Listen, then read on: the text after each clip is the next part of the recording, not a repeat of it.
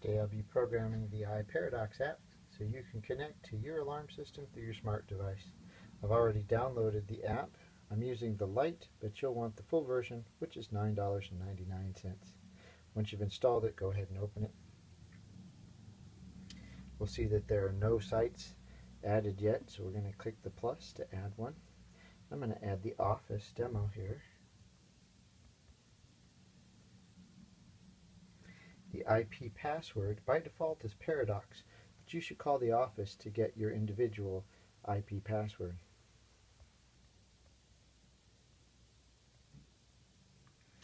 We're going to be using the Paradox My Home DNS, which this is the acronym for it right there.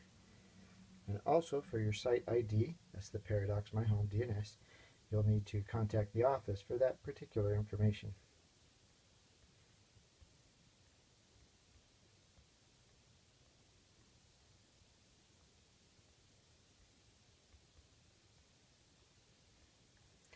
Now that I've entered that, I'll click Done and Done to save, and I'm ready to connect. It's going to ask for your user code, which is the code you use to arm or disarm the system.